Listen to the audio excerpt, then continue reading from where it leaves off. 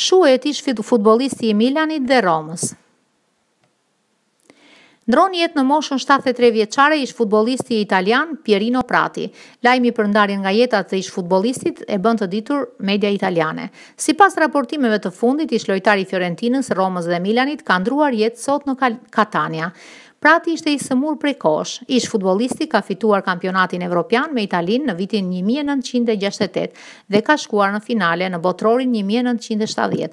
Ai veshi fanellën e Milanit në periudhën 1963-1973, duke fituar një kampionat, 2 kupa italiane, 2 kupa të kupave e të tjerë. Pastaj u transferua në Romë, ku luajti në vitet 1973-1977, duke lënë një kujtim të pashlyeshëm në zemrat e tifozëve të verdhe kuq.